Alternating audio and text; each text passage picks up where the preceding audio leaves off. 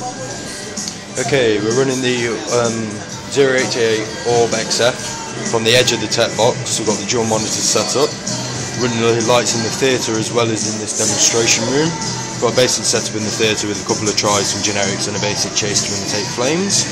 Then in here I'm running basic chase with the EVL 150/250 mini spots moving heads, some QTX Lux DT001s or something, and some generic tries.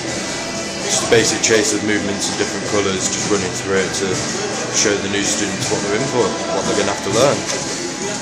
Got it on a random chase, so some of the colour changes aren't coming up on the moving heads, but it's enjoyable nonetheless.